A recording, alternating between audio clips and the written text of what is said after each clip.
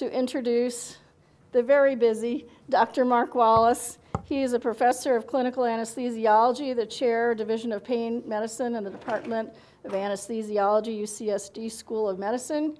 He is currently in his 6th year on the board of directors for the American Pain Society and has served on numerous committees for national and international pain societies. So it is my pleasure to introduce Dr. Wallace. Thank you for being here. Thank you. So can everybody hear me? Is this on? Yep, okay. So a little bit of my background. I am an anesthesiologist. I did an extra training in pain medicine back in 1992. I don't do anesthesiology anymore. The last time I administered an anesthetic was in 2001. And then I went full-time pain. We have probably one of the largest pain programs in Southern California, with 15 faculty that just devote their time to pain management. We have psychologists. We collaborate with integrative medicine, physiatrists, neurologists. It's a very multidisciplinary program. And then I was in California in 1996 when medical cannabis was legalized.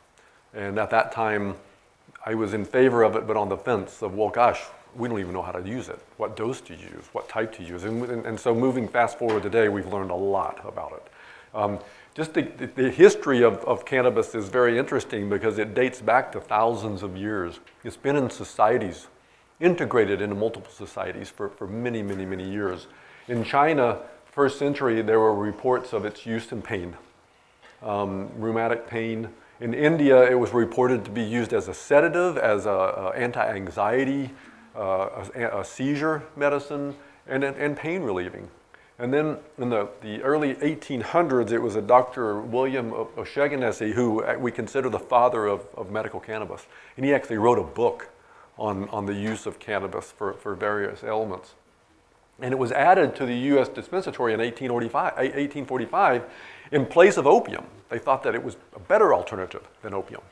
And then in the late 19th, early 20th century, there were even more reports coming out of its use in treatment of migraine headache, pain related to nervous system injury, multiple patent medicines arose, and then came along the reefer madness and the demonizing of cannabis. And that was the Attorney General at the time that lost his battle against prohibition for alcohol and turned all of the efforts into demonizing cannabis. And that resulted in it being removed from the Pharmacopoeia in 1942 against the advice of the American Medical Association. They felt that it had a role and a place, and it was widely used to treat in medicine. And then it was pretty much from 1942 to decades, it was so demonized and nobody was really focusing on any type of very little research. And then in 1996, it was California Prop 215 was passed. At the same time, Arizona's proposition was passed and Arizona's was invalidated.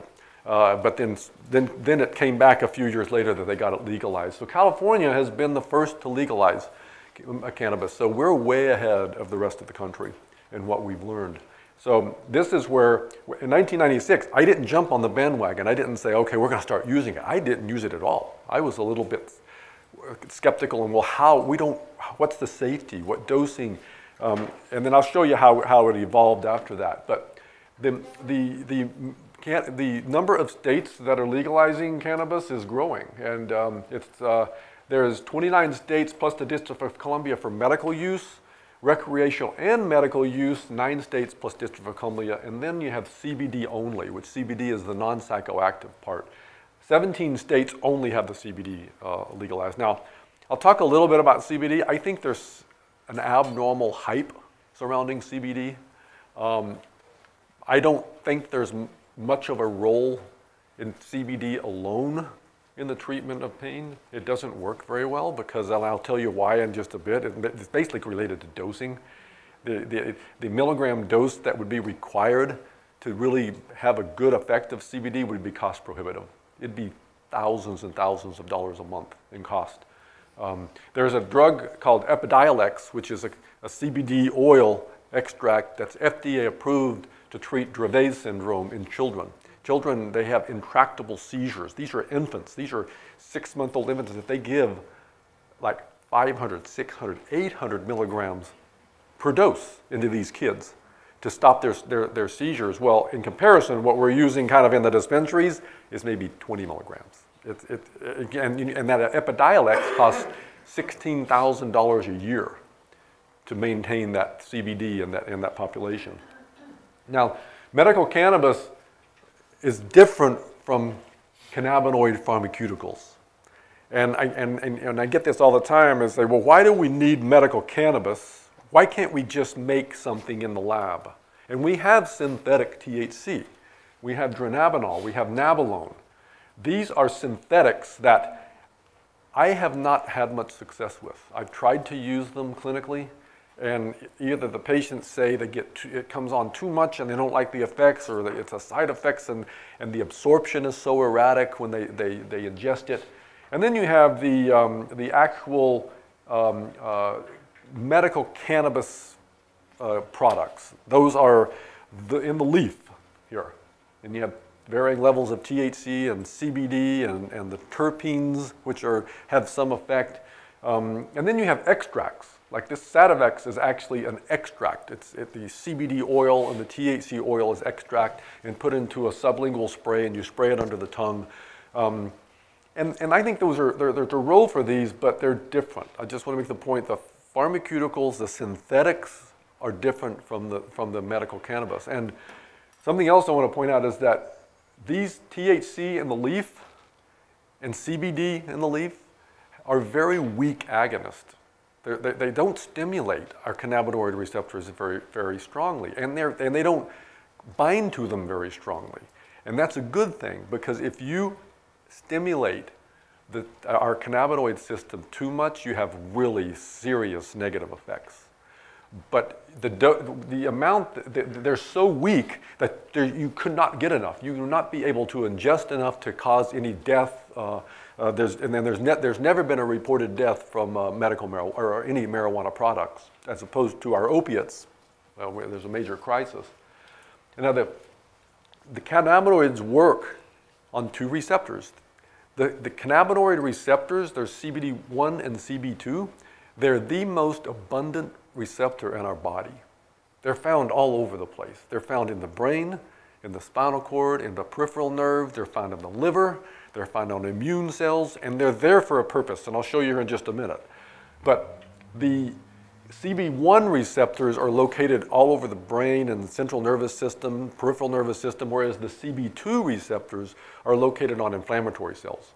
So that's why cannabis is known to reduce inflammation. And an example is this, the importance of that is because you have tobacco use, right? Tobacco and inhalation of tobacco increases the risk of lung cancer.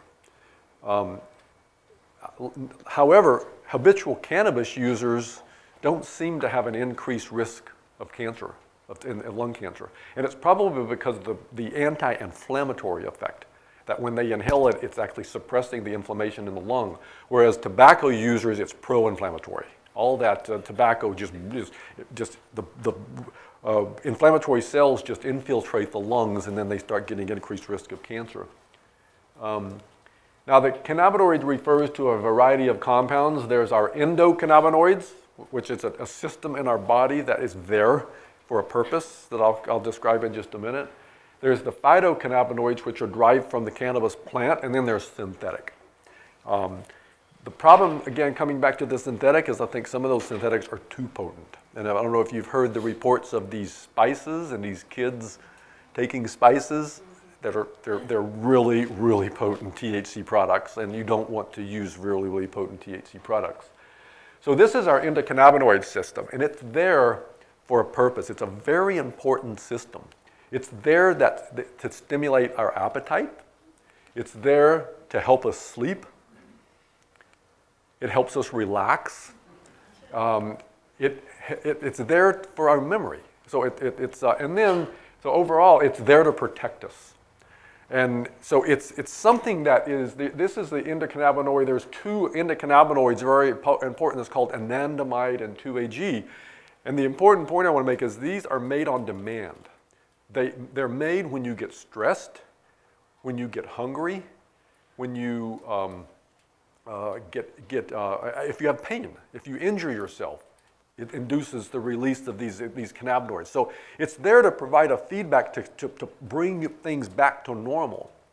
And there have been a lot of research looking at syndromes that may be due to the overactivity of our endocannabinoid system or the underactivity. And an example is severe anxiety, maybe, is you don't have enough, or maybe severe depression, you don't have enough. There's also fibromyalgia. There's a theory that maybe this is the endocannabinoid system is underactive. Now, if you look at medical cannabis and the evidence for pain, this is where it's really controversial. And you'll hear a lot of different say, oh, it doesn't work. The problem is we don't have a lot of good evidence because it's so hard to study. And the reason it's so hard to study is because it's Schedule I, meaning the government views cannabis as having no medicinal purposes. So we have to go through a lot of regulatory hurdles to do research with cannabis, and we are limited to the cannabis provided by the government, which is NIH. And that cannabis does not represent the real-world cannabis that our patients are getting in the dispensaries. So now there is pre-modern use of pain, which I went in the first slide. There's also experimental pain, and this is what an area of research that dates back to 25 years, where I developed human experimental pain models to take healthy volunteers, give them medications, and then induce pain. And the pain that I induced was capsaicin. You take capsaicin and you inject it in the forearm. It's like a really strong bee sting.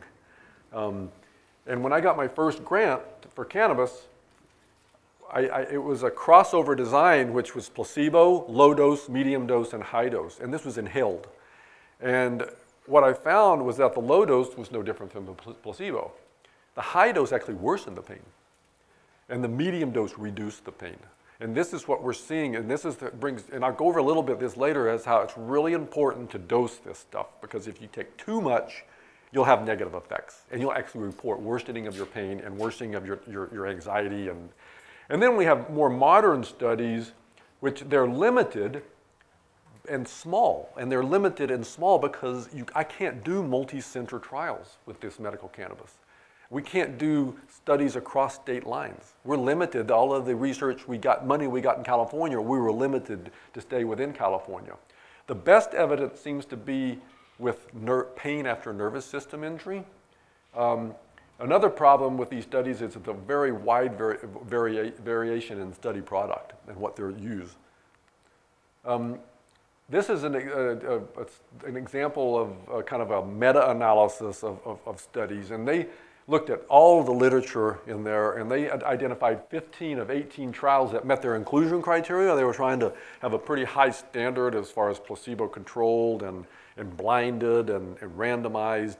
And they found that 15 showed significant analgesic effect, that there seems to be evidence leaning towards this does work in the relief of pain.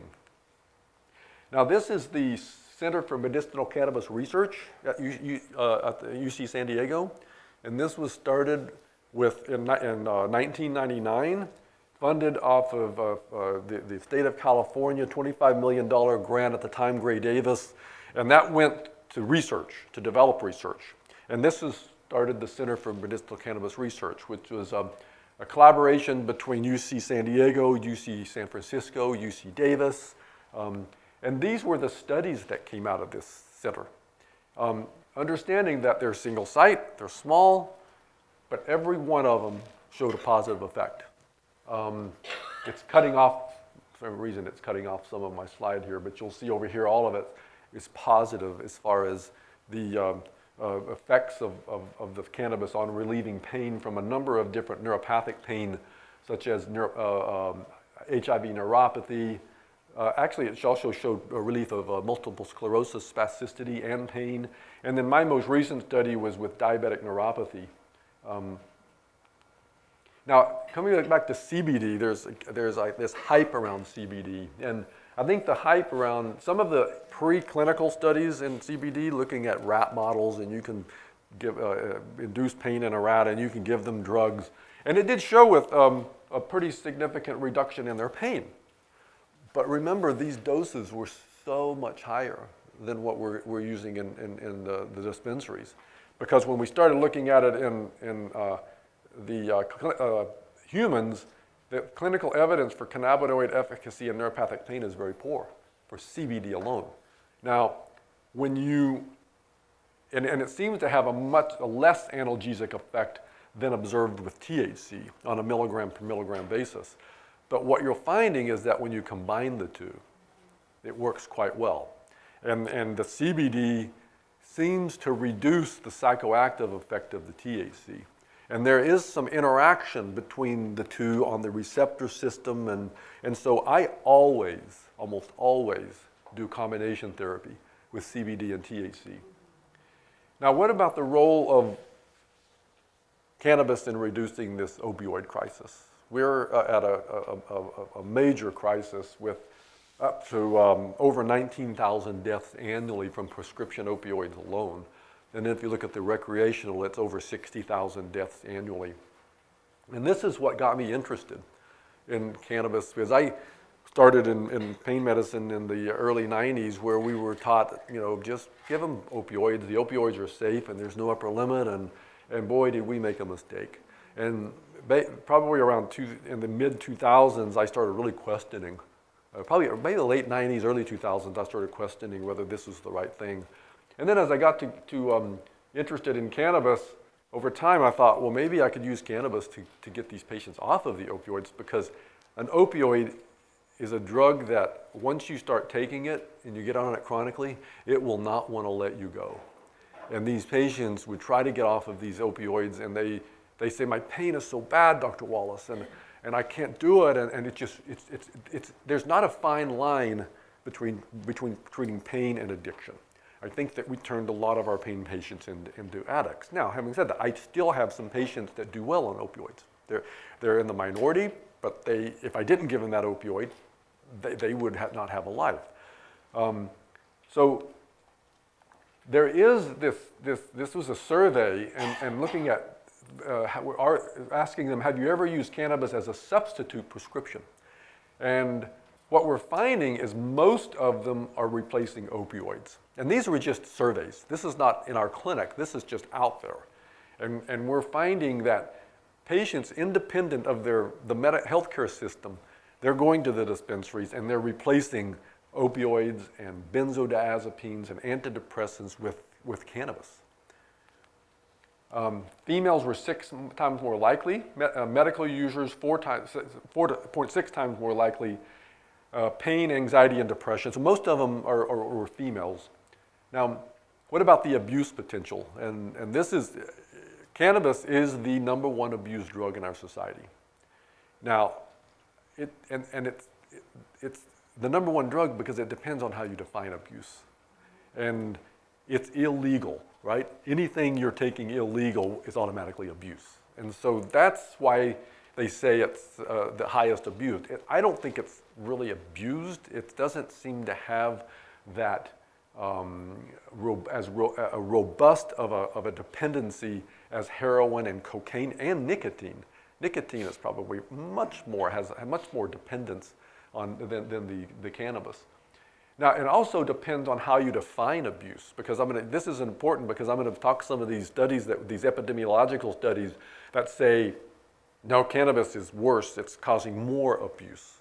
And then others say, oh no, it's reducing opioid use. So these are the same patient population, and if you look at 3 different methods of defining abuse, this one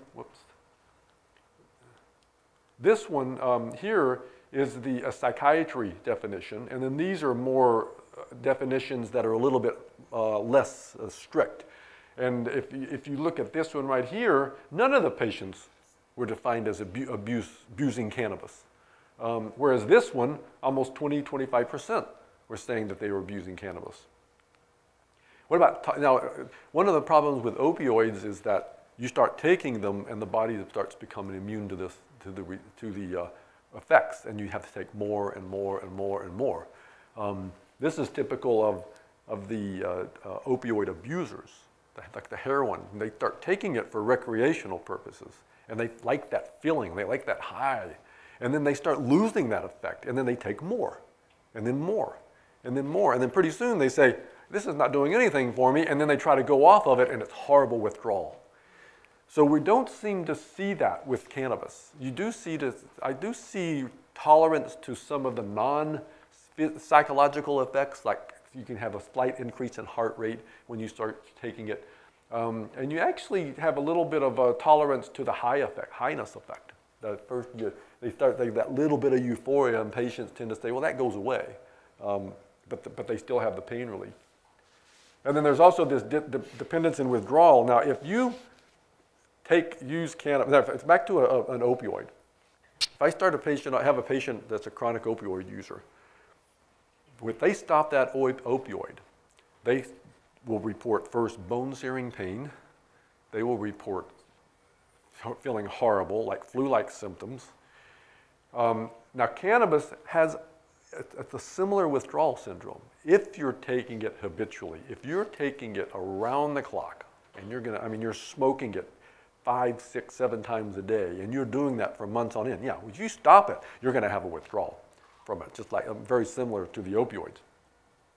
I don't see this with my medical use, though, because the medical use, I'll show you in just a minute, the doses we're using are so small with THC that I never see it. I take an opioid user, their life revolves around the opioid. They will look at the clock. When do I get my next dose? They will look at their supply, and when the supply starts going down, they start getting anxious because they've experienced that withdrawal. If I can get them off of the opioid and onto medical cannabis, that behavior goes completely away. They come back to me and they say they have their life back. Their life is not revolving around the cannabis. They're not looking at the next time they're going to get their dose of cannabis. They run out of the cannabis, and I'll say, well, what do you do? And they say, well, my pain goes up a little bit, but I got to wait until I get to the dispensary and get the refill. Now, let's look at some of the effects of the medical cannabis laws on the opioids, our opioid use in our society. And we'll look at the good and the bad. And the good is there are population studies that are emerging suggesting that medical marijuana patients are substituting marijuana for opioids. There's several dating back to 2009, the most recent in 2017. This was a study that was published in the Journal of the American Medical Association in 2010, and they looked at the relationship of medical cannabis laws on opioid analgesic overdose. And they looked at several variables, medical cannabis laws, prescription drug monitoring program. And what they showed is that the only thing that had a positive correlation with reduction in opioid overdoses was medical cannabis laws. All these other prescription drug monitoring program and law allowing pharmacists to request patient identification didn't have any effects. This was a study looking at hospital discharges over about almost a 10-year period.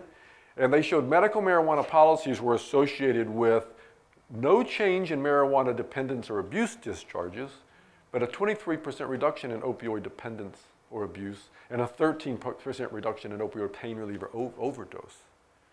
And then this one was looking at cannabis laws patterns for opioid and Medicare Part D. Medicare Part D is a very, very large database that they can track it. And they looked at over an average of 23 million daily doses dispensed per year across states.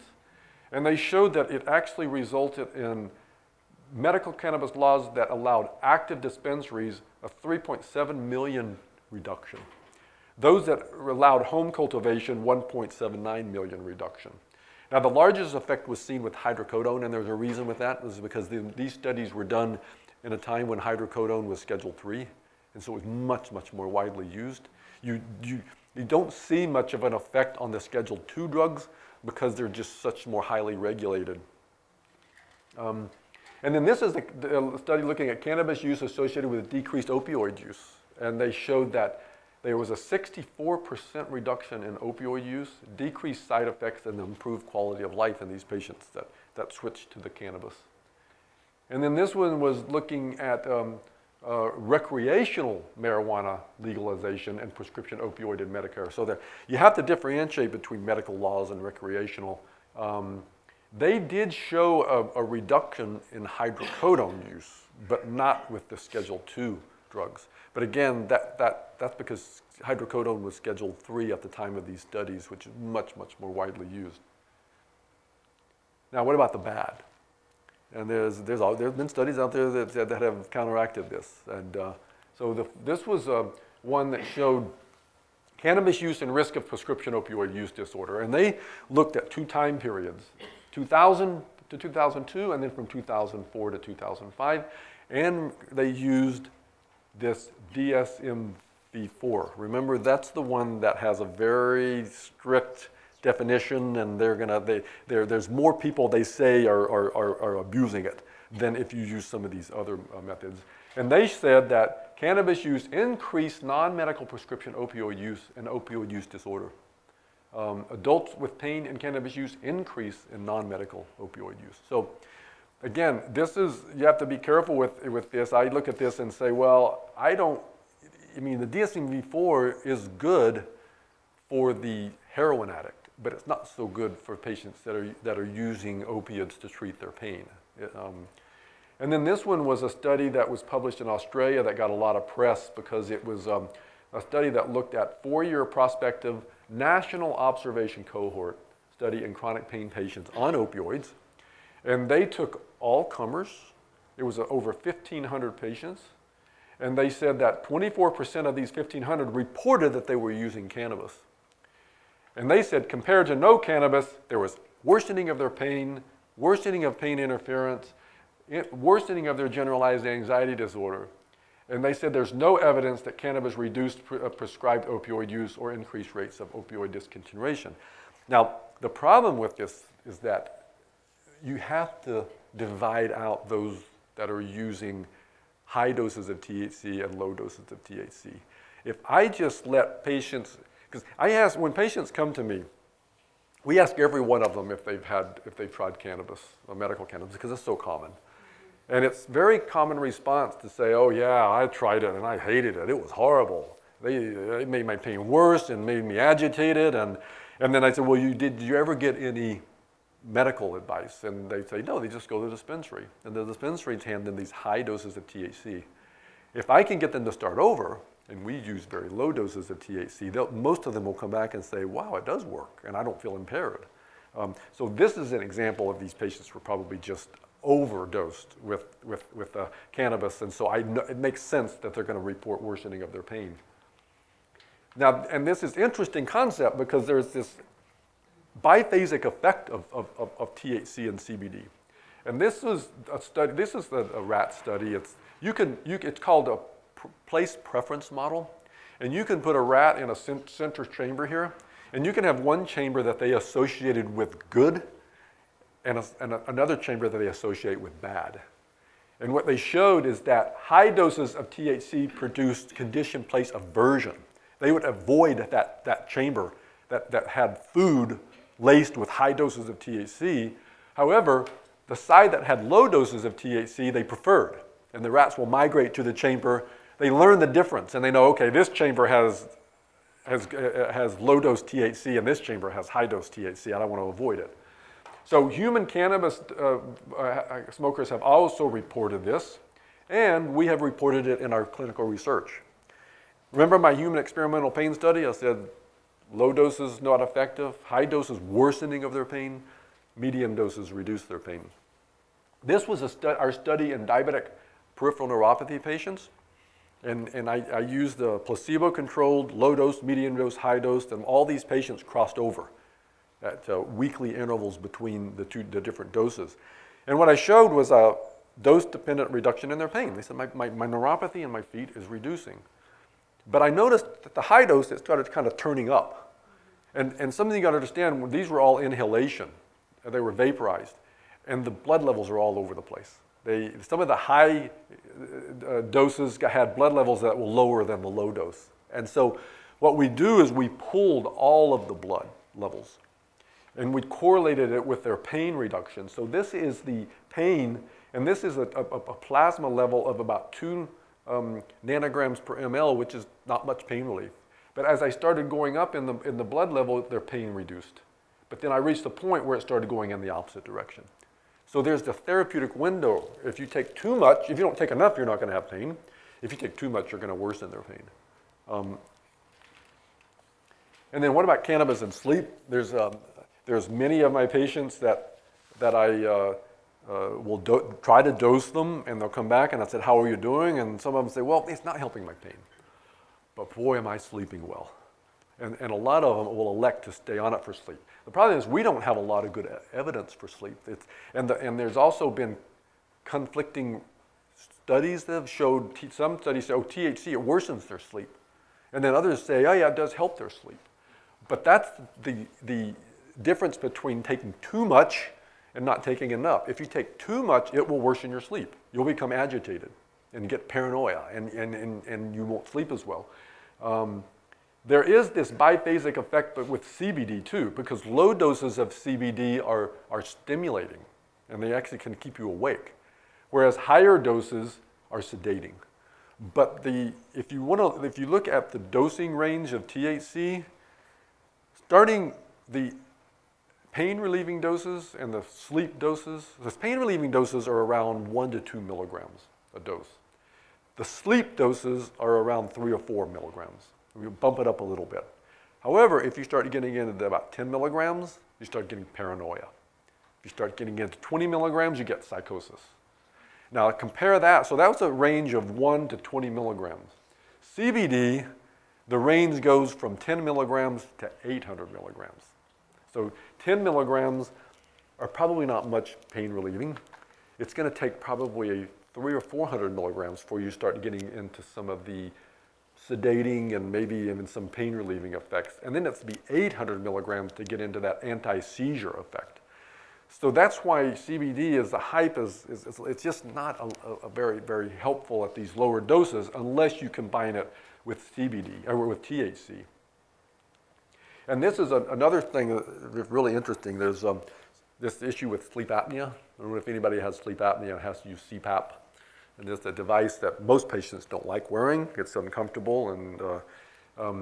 But this was a study that looked and showed that the cannabinoids actually improved sleep apnea. It reduced the apneic episodes. And I've had 2 patients come back to me, and they volunteer that say, you know, Dr. Wallace, I started on with cannabis, and I did away with my CPAP. I don't need my CPAP anymore. So we have there is something about it that's probably working on the brainstem. They're stimulating those cannabinoid receptors in the brainstem. That's improving the sleep apnea. And we have a pulmonologist, a sleep specialist at UC San Diego that's trying to get some funding to look at this. Now, what about patient selection? Should they be as strict as opioids? And now, if we select patients for opioids, first of all, we want them to fail conservative therapies. We do a risk assessment.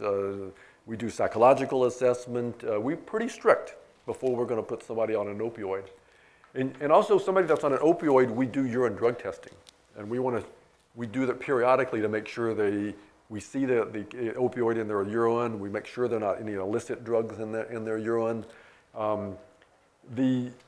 Should we do it with cannabis? Because the abuse potential of cannabis is pretty low.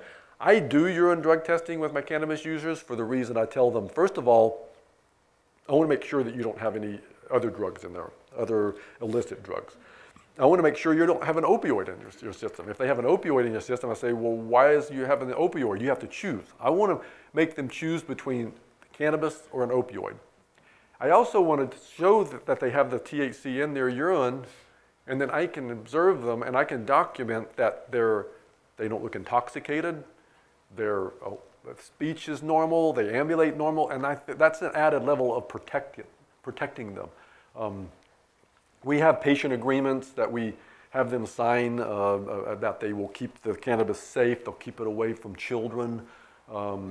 And then now the issue of concurrent opioid use, I've talked to you about that. When I first got into this, I was really a hard ass and said, you got to be off the opioid. I'm not going to let you use the cannabis unless you're off the opioid. And I had a lot of patients that were very motivated and they wanted to get off their opioid. But I would put them on a weaning schedule, a very slow weaning schedule. And I found that about 5% of the patients, I'd put them on a weaning schedule and they go completely off of the opioid. And they say, wow, I feel better. I don't even need the cannabis. And then there were about 5% that I would do that first dose reduction and they spin out of control. And I say, okay, stop. We need to get you into our addictionologist. We may have another problem. But the majority of them would go through varying levels of taper, but they would, and they were compliant and they were hanging in there. And they were just saying, God, my pain is just up and I'm withdrawing, and say, well, let me introduce the cannabis. And what I found is when I started to introduce the cannabis, they would chill out. And then they would continue their wean off of their opioid. So now what I do is I see them and make sure they're appropriate for the medical cannabis. And then I have I tell them it's a complicated therapy. There's so many different types. There's so many different modes of delivery. There's so many different ratios of CBD to THC. I know how to dose it, but I don't have time to sit with. So I have a doctor of naturopathic medicine that's affiliated with our program, and I send them to her for the dosing consultation. And she sits down with them and goes over what their goals are, sleep, pain, and gives them guidance on the product to use, the ratio of CBD to THC, the method of delivery, and then they follow up with me.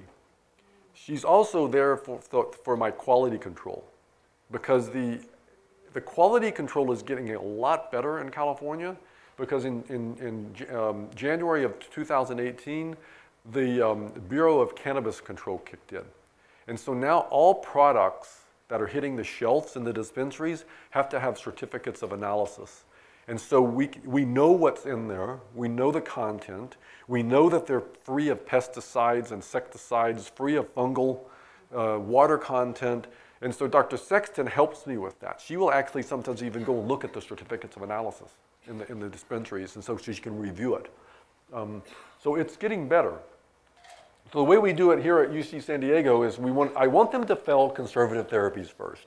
I have a lot of patients that come to me and say, I want medical cannabis, and they haven't even tried some really simple things. So it's not a cure-all, and I try to get them to understand, let's try some more conventional things. However, I do think it should be done before opioids. I think it's a much safer and more effective treatment than opioids. I provide them authorization through the Department of Public Health, and then they have the option of going through the Department of Public Health to get their card. I send them for the dosing consultation. If they're on chronic opioids, I give them a weaning schedule. And I say, don't start the weaning schedule until you've had the dosing consultation and you have the cannabis available. And then I say, go as far as you can go before you introduce the cannabis. And then I follow up with them. And I document in the medical record what type they're using, what the response is. And I can tweak it sometimes there without having to send them back to Dr. Sexton, because at least they're started and I can say, well, let's change some ratios. And then, of course, I will consider doing urine drug testing. So I'm going to stop there. I didn't want to, there's so much I can talk about, but I want to leave time for question and answers.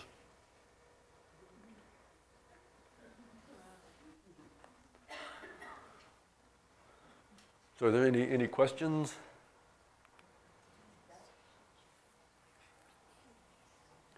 Could you talk briefly about the ratio of the THC to the, just generally to the So the most common, we tend to use a high CBD to THC ratio during the day, and usually the starting point is between maybe 20 to 30 to 1 ratio.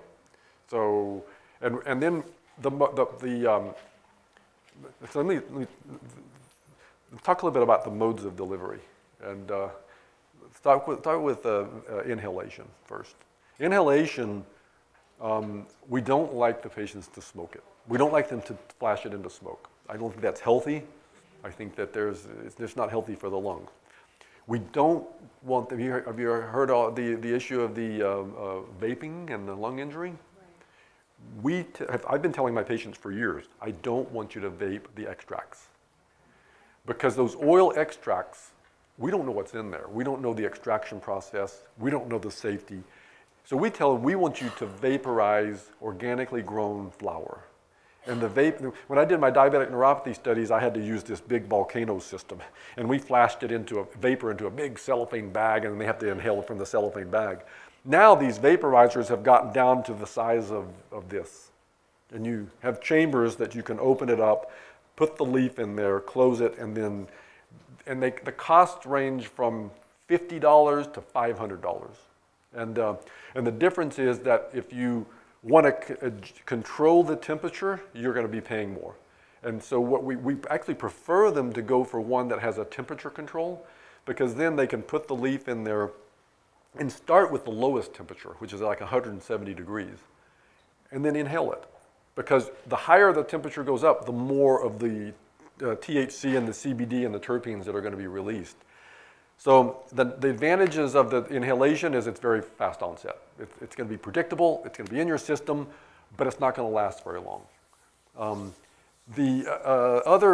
Probably the most popular mode of delivery is the oils under the tongue, the tinctures. But the thing is that's you put them under your tongue and you salivate. It stays there for maybe a minute or two, and then you swallow it. So most of the effect you're getting from it is from ingestion. The problem with the ingestion is that the absorption is very erratic. It can be very delayed, and this is why for edibles or for any type of going through the mouth and swallowing it, we tell them to start off very, very low. So you take a dropper full, and you start off with a ratio of maybe 20 to 1, and take like maybe 0.2 mLs of the dropper. Drop it under your tongue as a start. And then you have to titrate from there. You have to say, if that's not enough, then the next dose, maybe go a little bit more. And then at night, we go to a 1-to-1 ratio, because we want to bump up the THC. So the dose that you're getting from the 20 to 1 and that little bit of a 0.2 ml, you're probably only getting about 1 milligram of THC. And you're getting probably 10 to 20 milligrams of CBD. If you go up to a half, you're going to probably get up more 3 or 4. When you go to a 1-to-1 ratio, and you start that 0.2 mLs or so, you're getting about 4 or 5 milligrams of THC. Yeah? My son bought me 2 CBD oils that I started on a very low dose of the dropper. And it gives me, I have heart palpitations. And you what? I have heart palpitations. Heart palpitations?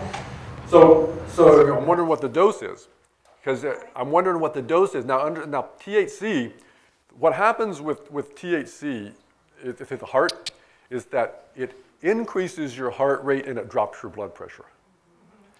Now, usually you'll accommodate to that. Most patients, and I don't know if you ever heard reports of heart attacks from cannabis. There are reports in the literature. It's an interesting, a report in a cardiac journal of an 85-year-old man that was given dronabinol, which is the synthetic THC. He had a heart attack, but they gave him 90 milligrams. So it was a single dose. I mean, that was just like crazy, and it just so happened it's not gonna cause any problems if you have a normal coronary system. This was an example of a patient, 85-year-old man, probably had critical stenosis in one of his coronary arteries. He didn't know he had it. Increased heart rate and drop in blood pressure is not a good combination if you have coronary artery disease. So the palpitations may be because you're increasing your heart rate. The CBD can, we don't know. We don't know about CBD. And it's probably, I mean, it does have some effect on the same receptor. It interacts with it, so it probably could, but the doses is so low. Right. Doesn't do a thing for the pain, but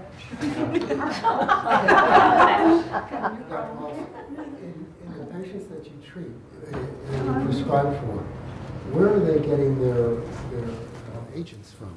So it's from now most of them are home delivery. That's what we usually set them up with. Most of them, patients don't want to go to the dispensary. And it's various home deliveries that they have a number of licensed home delivery and they come from the dispensaries. Now Dr. Sexton keeps up with this for me. She tries to keep track of the dispensary. Now the licensed dispensaries, they are supposed to be following the laws with the Bureau of Cannabis Control and product testing, and so 10 years ago or 15 years ago, it was the wild, wild west. And I don't know what they were getting. It still is for CBD. What? It still is the Wild West for CBD. Oh, CBD is like, it's crazy. It's like, and that's another thing that's very controversial. CBD is still a Scheduled I drug, meaning it's illegal. But the government is kind of like, the DEA has many more problems to deal with than to worry about the CBD. But I don't recommend to my patients that just, if they're going to use the CBD, I prefer them to stick with the dispensaries. There's just so many CBD products out there. No. Aside from Epidiolex, are there other products right now that are being used with younger patients? So the answer is no. Epidiolex is just for the Dravet's. But now there's a very interesting question about, well, what about the children? What about adolescents? What about using cannabis? And there's the controversy and concerns. I don't know if you've heard of the literature saying that it affects brain development, right? Now that is with habitual use. That's with really adolescents that are smoking cannabis around the clock. And now, I find it really hard to believe that medical doses in an adolescent will have any effect on brain development.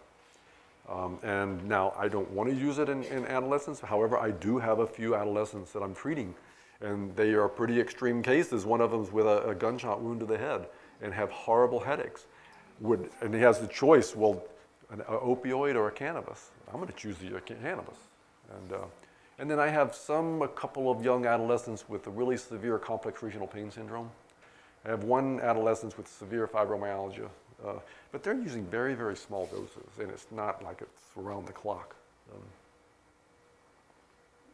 Yeah. Right now, I have an 8-to-1, 8 CBD, 1 THC, drops under the tongue. Yeah.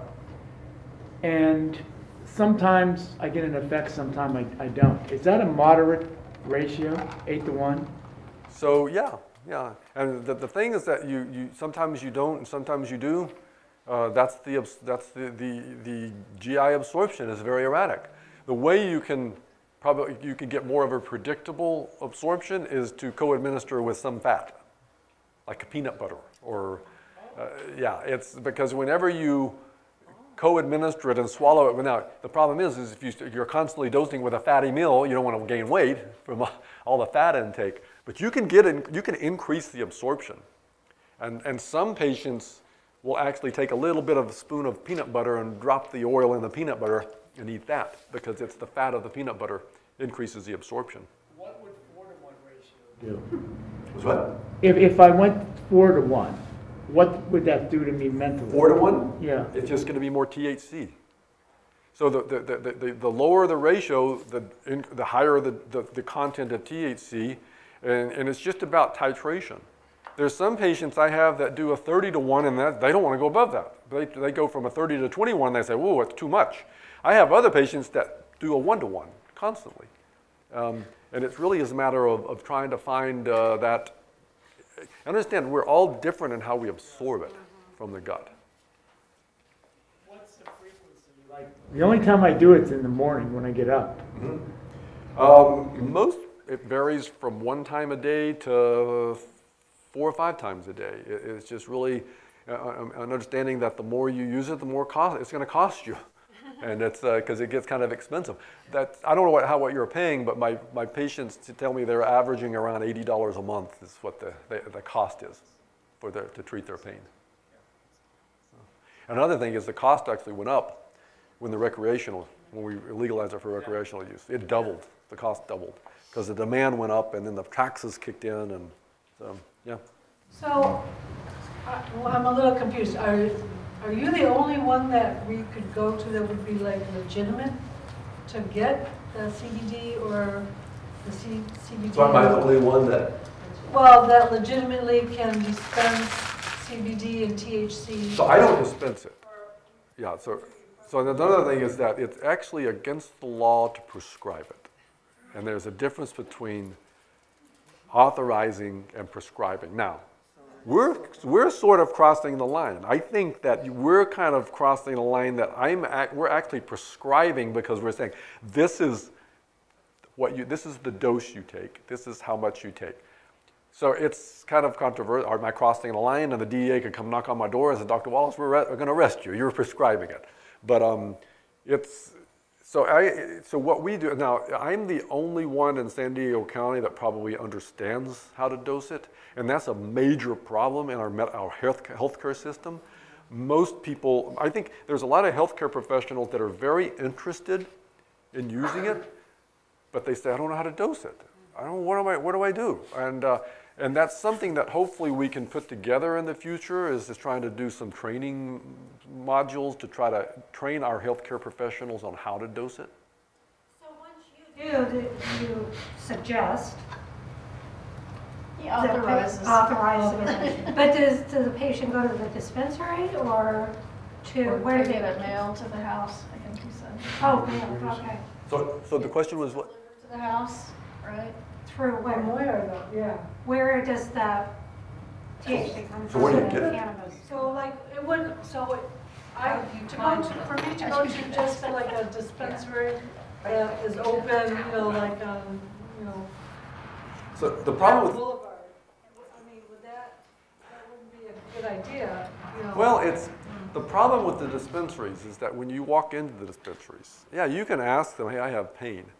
They don't know how to dose it. I mean, what I'm finding is that I even have patients coming back to me and says, oh yeah, that bud tender said that I should be vaping the vape pens. And I tell, oh, no, we don't want you to vape. But this is what they're doing. They're just saying, oh no, do the vape pens. That's better for you. You're gonna, or use this dose because you have pain. I think you need more of the THC. And it's just crazy.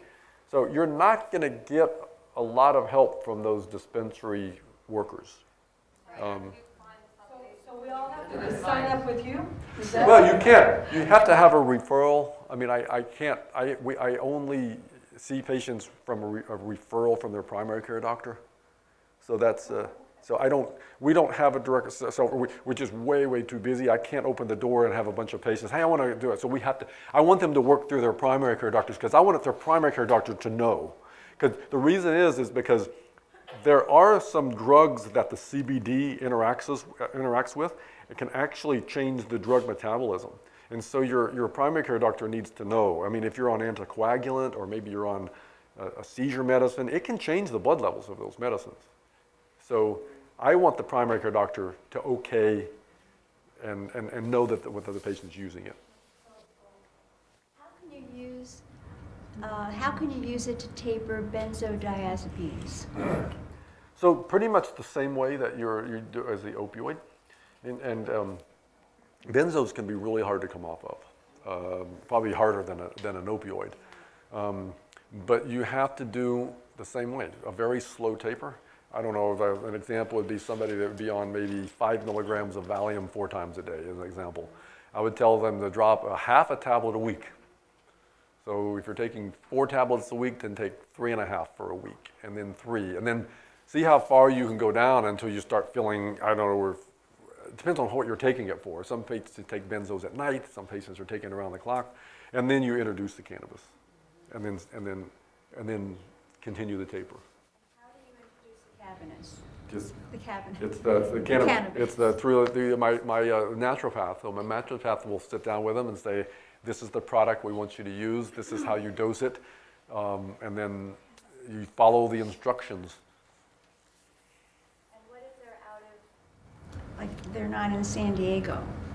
Like, what if the person's not in San Diego? Yeah, well, it's... Can they do that by, like, their doctor calling the naturopath and coordinating that? We do have patients come in from outside. I mean, I have patients coming in from all over the state, sometimes that fly in, and it's kind of hard. I don't have like a cannabis clinic. It's integrated into my practice. And so it's, we've talked about it. We've talked about having actually a medical cannabis clinic that the naturopath can come in and be in. Because right now, the naturopath that I have, she's affiliated with the research side of things, but the medical practice is still separate. They see me, and she has to see them outside. And another thing, none of this is covered by your insurance. You're going to have to pay for the naturopath dosing consultation. You're going to have to pay for the cannabis. And then we're trying to integrate it, but there's so many regulations. I mean, we're a federally funded institution. Yeah. And then the leadership is, whoa, okay, I don't know if we want to do it. But they're very, UC San Diego leadership is incredibly supportive of this whole medical cannabis. They just have to be careful with some of the regulations. Yeah. How do you find somebody who is qualified to give you guidance as to how much THC and CBD you should take? I mean, I've already got a letter from my doctor saying that... I'm sorry, that's part of your question. Well, how do you find somebody that will give you guidance as to how much THC and CBD you should take? Or is it just all trial and error? Are there doctors out there? Is there a list of doctors that you can go through?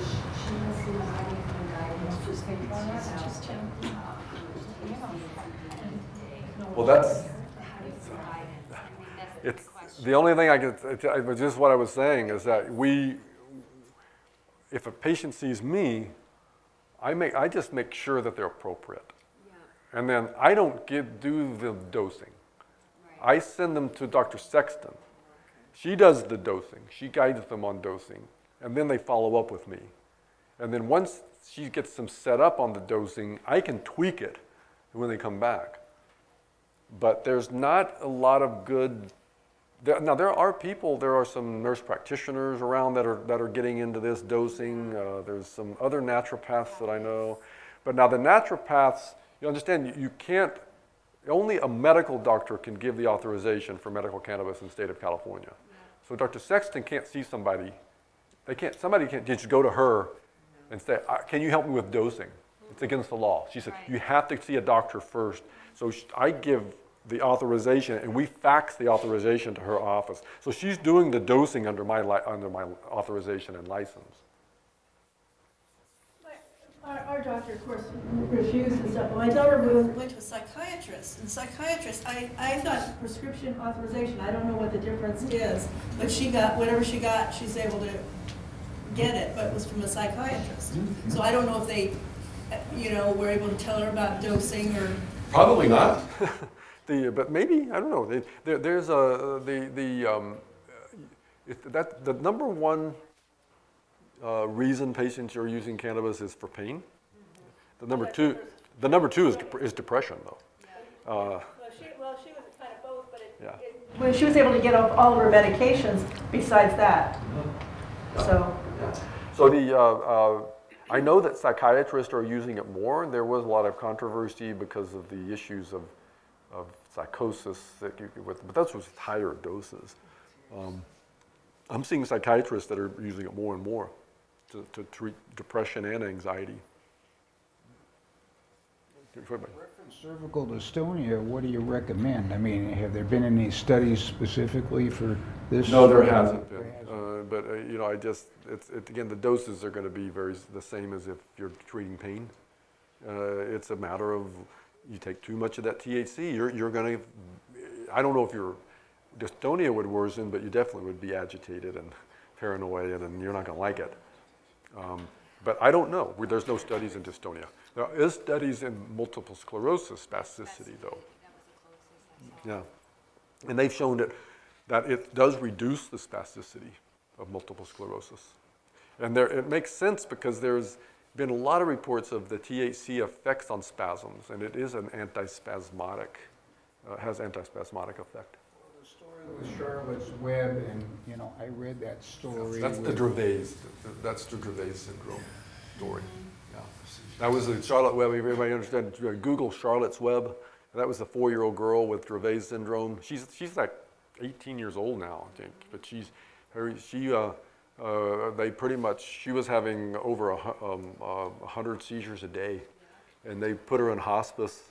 They said there's nothing else they can do for her, and their parents wouldn't give up. And it's interesting, her mother actually just started researching and came across these animal studies with CBD, with high doses of CBD. And she thought, well, what about this?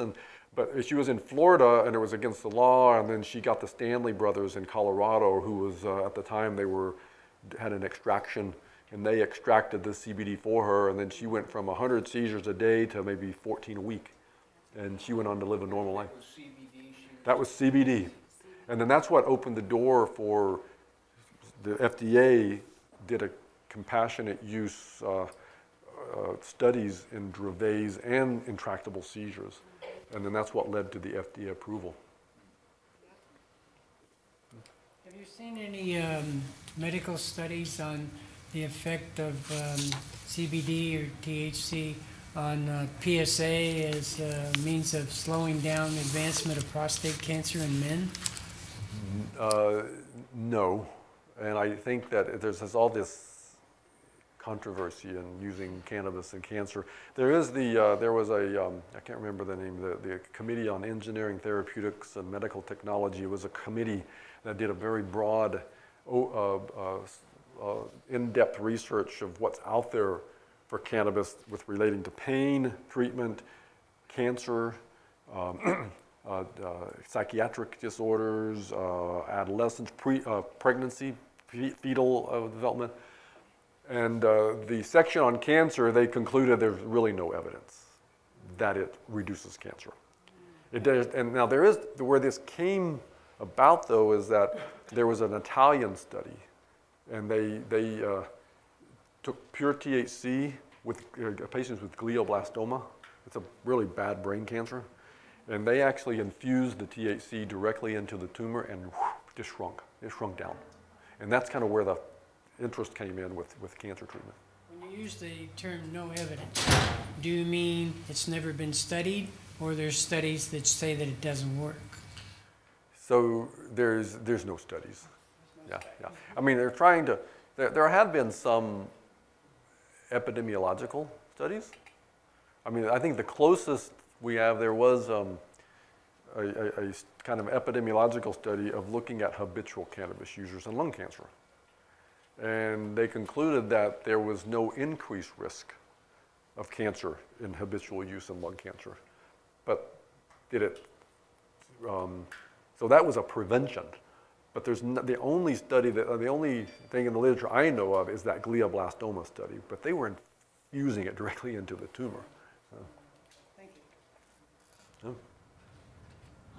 I was using liquid oil, CBD oil under my tongue for pain, and I think I'm allergic to it. It got so raw, I couldn't use it even after a week. Yeah, you know, some patients report that. It's just something that you're allergic to. What? Is there another way of using it? Well, there is edibles. Just use edibles. Edibles not as controlled. So, you know, what you're putting under your tongue is probably no different than an edible. Yeah. I think that this is, the patients kind of like it. I tell the patients that you probably aren't getting much of absorption from under the tongue. You're letting it sit there, and then it's salivating, and what do? You swallow it. You're getting most of your absorption through swallowing. So I would just go to a pure edible. They have these little edibles, like these. The edibles are usually in something a little fatty, like chocolate. Or gummies. Yeah, and they're very easy to titrate because you can cut them. What's the normal? How do I explain this? The drops in the tongue. How many is a normal dose? It varies. So the dropper. And another thing is, I recommend Dr. Sexton she knows the products, to have a dropper that has markings, so you can actually look and you can actually tell, yeah, I'm getting 0.1 ml or point. Don't go by the drops. We prefer to go by the actual volume. And so, because the drops are you don't know, I mean, so basically you just put it in the dropper and measure it out. Okay, I'm going to start with 0.2 ml, and then squirt it under your tongue and then swallow it. So going forward, we've never had THC, CBD, none of it, but are on a low-dose opioid, and just seek an improved quality of life, would be to go through your program, through our primary So the question for... Just to go forward for the potential use of this.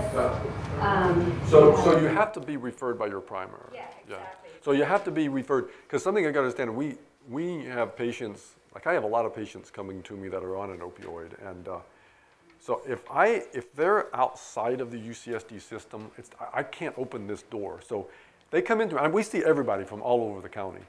But if they don't have a UCSD primary, I say your primary doctor, or whoever's prescribing that opioid, has to be the one to do the taper. And they have to be the ones to provide the authorization. I mean, I can give them the authorization. Some doctors on the outside, they're sending them directly to me and say, I want you to help me with this taper and get them started on cannabis. I'm fine with it. And in that case, I'll do the authorization and get him to Sexton. Some of them come to me and say, I don't want my doctor to know. And I said, I can't help you then, because now, if they're within UCSD system, I can take over all of the meds. And because I know my primary care doctor is going to, once I get them on a dosing regimen, they're going to take them over. So if they're on a different program, they can actually still refer them to you if they're not with UCSD? Yeah, I think we see patients from all over. And now again, it has to do with insurance too, because there are some insurances that they're not in our system, or then you have to pay out of network, or there are insurance issues. So.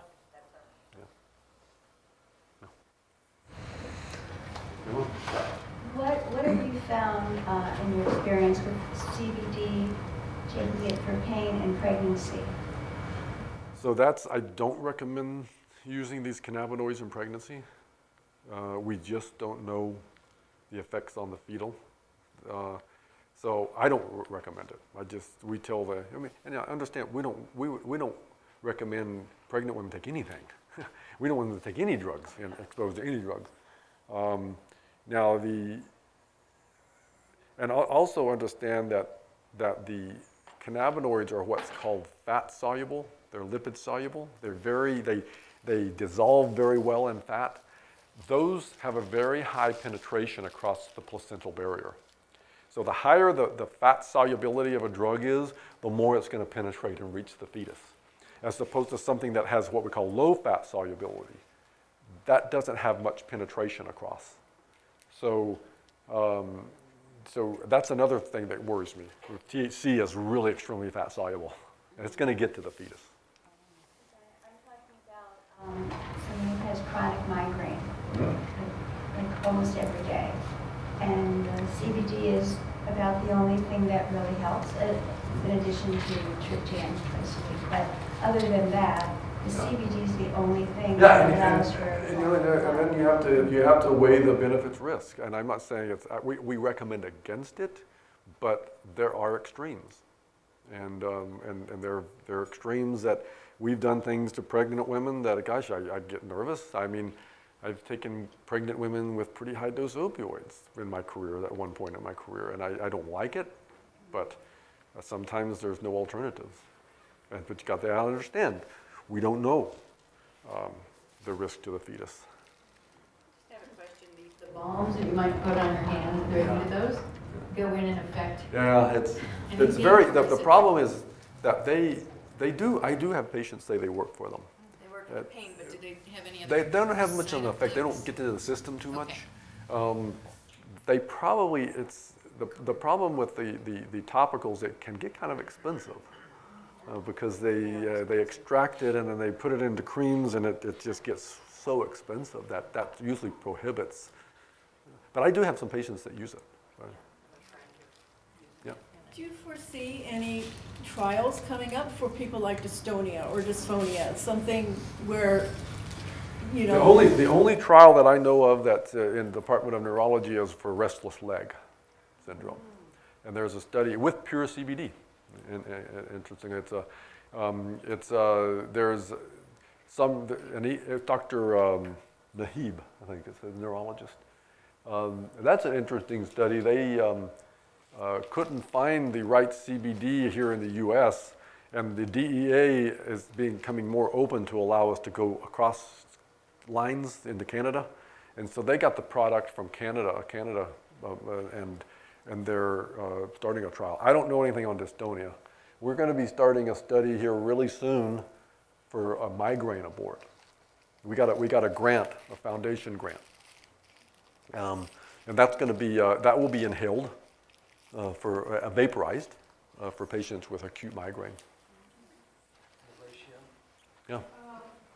Okay, so I see CBD oil all over the place, you know, every store. So how do you know which one is really good or none of them? That's what I say. It's the wild, wild west. And I don't recommend patients bother with that stuff that's in the health food stores. And the only way you're really going to know if you're getting, you know, the real CBD is to go into the dispensaries, because they're coming from some pretty good manufacturers that, and they're tested. So the FDA, you know, this is the whole thing with these health food stores and the CBD products all over the place. The FDA has made a statement that they may crack down on it. They may say, okay, this is enough, and they're going to stop allowing it. So the licensing dispensaries, how do you, I mean, do they display their license like? It should, yeah. You can go on the Department of Public Health website and find out which ones. You should be able to find out which ones are licensed. But that's another thing, is that there's still some unlicensed facilities out there, dispensaries, that they keep popping up. And,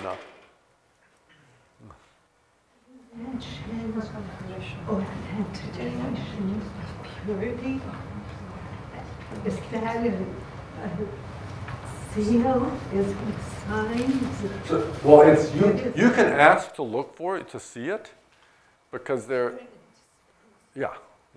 Because in dispensaries, all of the products that they are giving out, so what they do is they are manufactured in batches, and then they're by the manufacturers, and then you go through the wholesalers, and they ship them out to the dispensaries. So, but by law, the manufacturers are the ones that have to do the testing, not the dispensaries. So the manufacturers do product testing, they do samples. And they have to go through a licensed lab, licensed by the state, so the state knows that they're testing. And you can see, you can ask them for the certificates of analysis for what you're getting. For that batch. Trace it on the stock. This is just, I'm so dumb about all this stuff, but I'm going to ask this anyway. Some relatives of ours, they both ate the same quantity of a brownie that was laced with whatever that would be in it. And she spent the day all huddled in a corner, and he spent the day eating everything in the refrigerator, including the ketchup. So I wonder if you could, for the ignorant, explain why the difference and what's going on. Everybody responds differently. It also has to do with absorption too, because it may be that she just was a very, very high rapid absorber, and then the other one was not. It was maybe a little bit less. But I think coming back to that dosing range that I told you about, so 1 and 2 milligram analgesia, maybe a little bit of euphoria, 4 or 5 milligrams, a little bit of increased appetite, and maybe good sleep. You start getting into 10 milligrams, and you get psychosis or paranoia. Yeah. And then you get 20 milligrams psychosis. That's so absorbed dose you're talking about, that's absorbed, rather than ingested dose. Well, I mean, it is a dose given, but the thing is, that is an average response. So you take 100 people and give them 10 milligrams, probably the majority of them are going to have psychosis. But there are going to be some that don't. And then, yeah. So I always thought that you weren't supposed to take something with THC because that gave you a high, but it sounds like you're saying there needs to be a ratio between that and... Right. I think that the THC is, very rarely are my patients just taking pure CBD. They say it doesn't work for them. But when we... Yeah, but when we start working with the ratios and adding a little bit of THC, it's all about low doses of THC, though. So if you were drug tested, let's say, for example, if you're out in the workforce, is that going to come back positive for you? So it is. It is. And so this is another conversation we have with the patients. So I tell them, first of all, I can't guarantee that you're not going to be positive drug tests and you could lose your job, but I have never had anybody lose their job with medical authorization. We also talk about driving, and I tell them that there is a risk that if you get in a car accident and they test positive for THC, but now the way I educate them is I say, if you inhale it, no driving for 2 hours. If you ingest it, no driving for 8 hours. And because the absorption is just so erratic. And then I also tell them that, it's all about titration.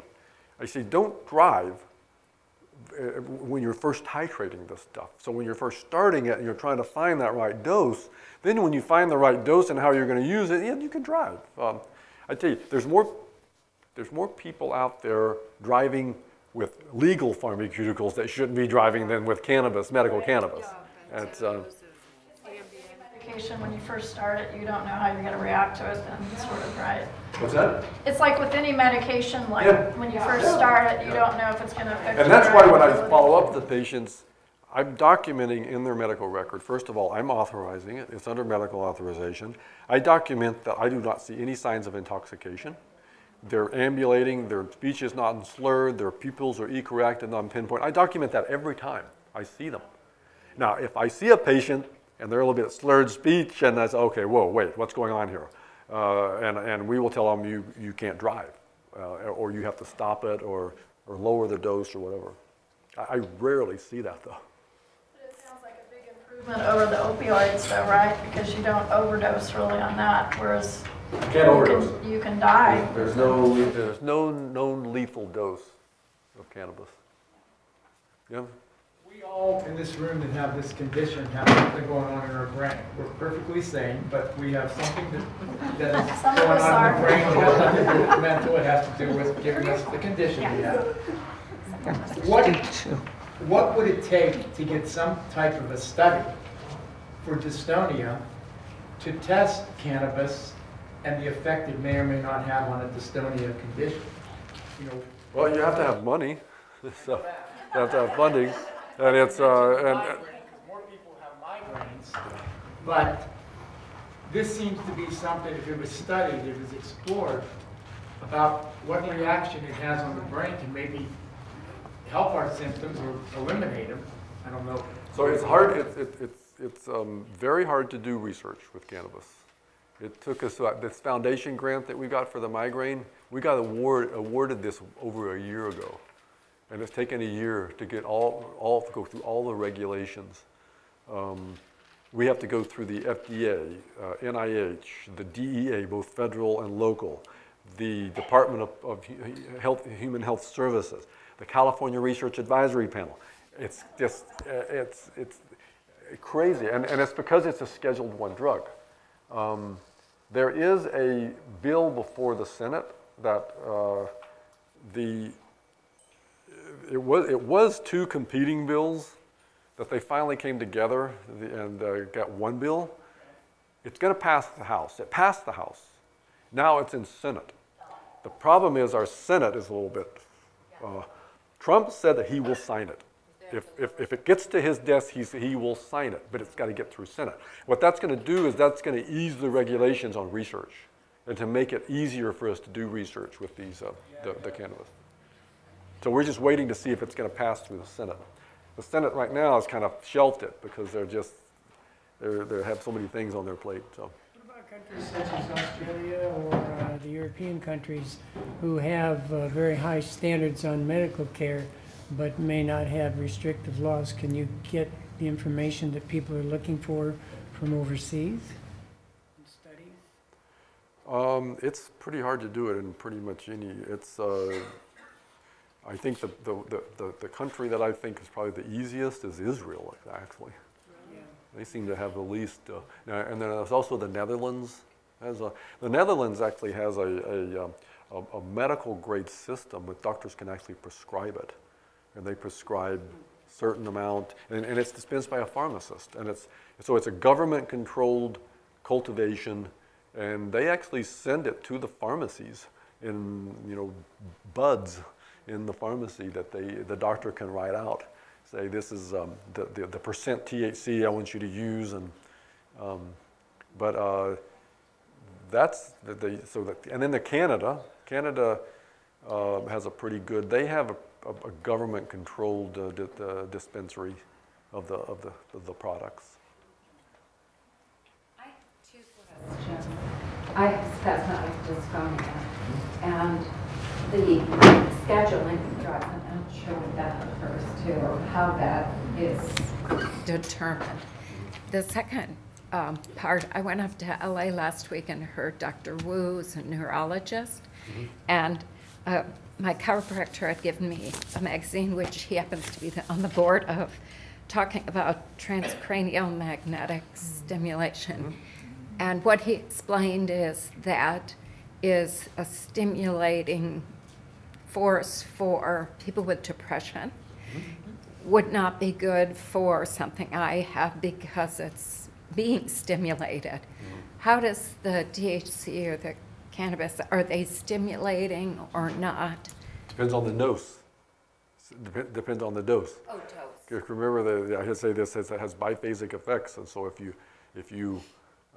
take too much of it, it's going to be psychosis and paranoia, and whereas low dose is sedating.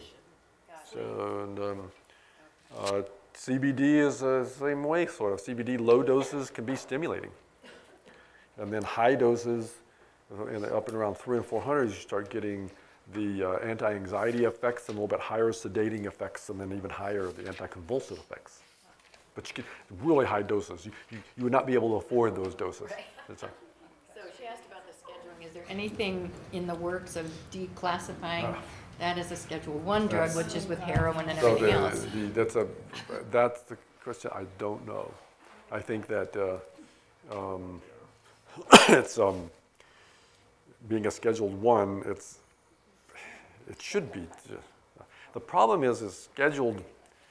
The FDA will never approve cannabis for treatments.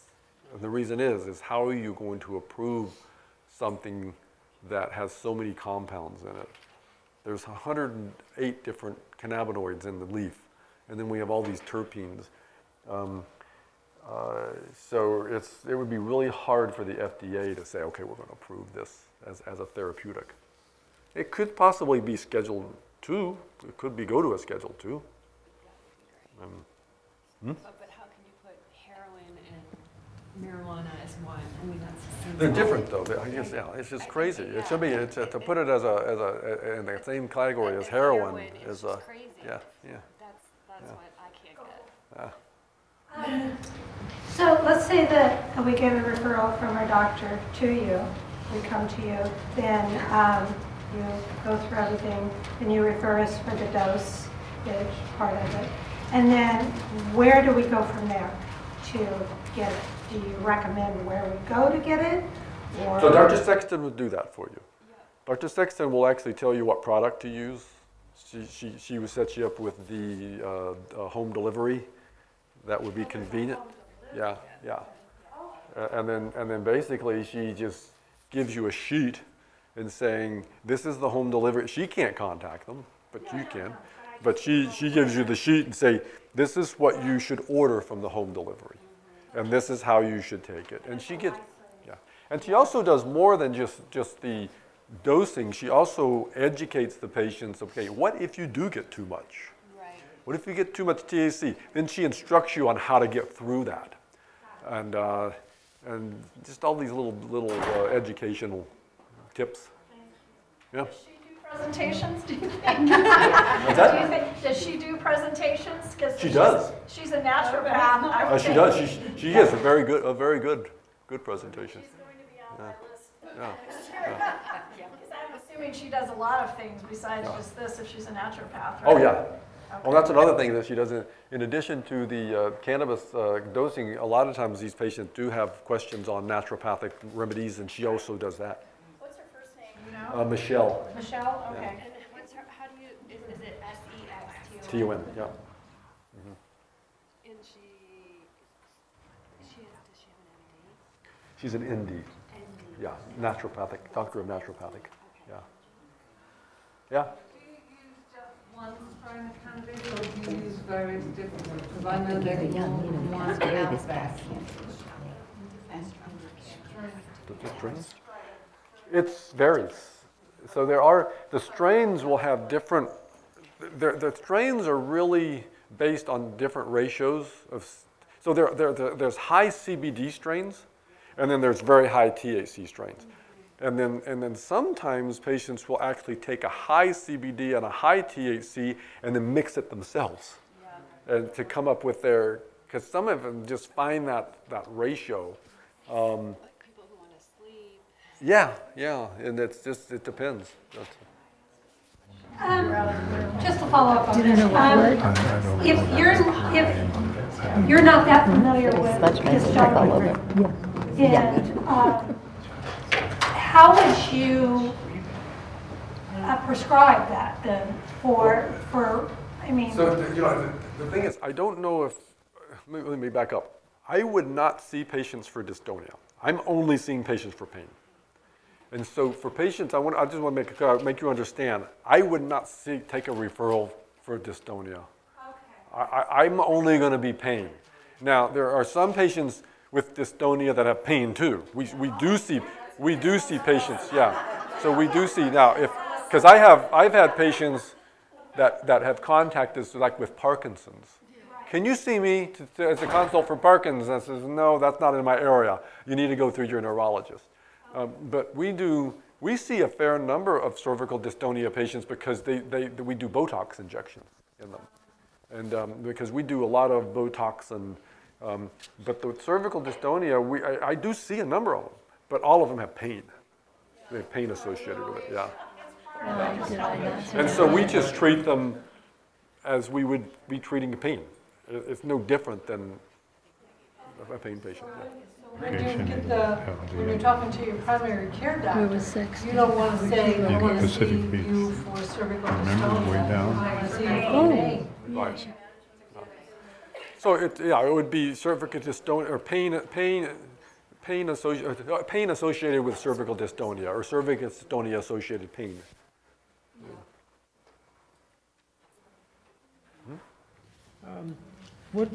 You mentioned the monthly cost for people who are taking cannabis for pain control. I wrote down $80 a month. Is that right, or is it $800? That's a ballpark. I mean, and it depends on how much you're using. Yeah. Well, and that's interesting because I find that some patients they replace medications, and so their copays go down.